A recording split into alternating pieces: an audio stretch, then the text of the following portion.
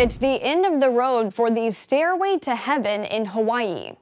The Haiku stairs were built by the U.S. Navy during World War II, but have been officially closed to the public since 1987. The narrow metal structure, comprised of nearly 4,000 steps, weaves through a steep mountainside more than 2,800 feet above sea level.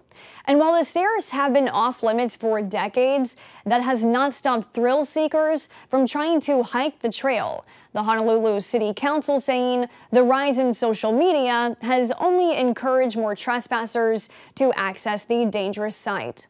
The $2.5 million removal process is underway, with the project expected to take at least 6 months.